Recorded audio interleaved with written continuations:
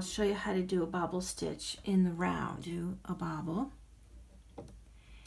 is we are going to make it like kind of like how you're doing a double crochet.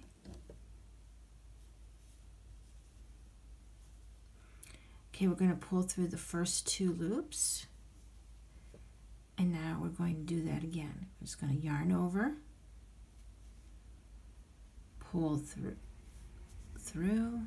the first 2 loops, yarn over,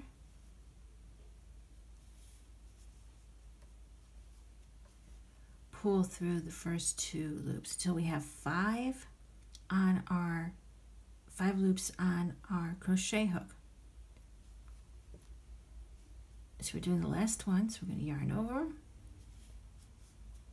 and pull through. Okay, now we have 5 loops on here on our hook. Now we're going to yarn over and pull through all of these loops. Okay, now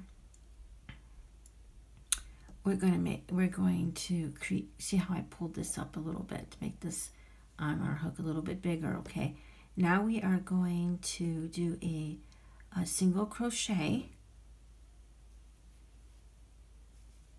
but before we finish off the single crochet, we're going to do our single crochet on the back side of our bobble. So here's our bobble right here, so we're going to do this on the back side. So we're going to finish this off by yarning over and pulling through. That makes your bobble stick up and stand up by having your single crochet on the back side. There's your single crochet.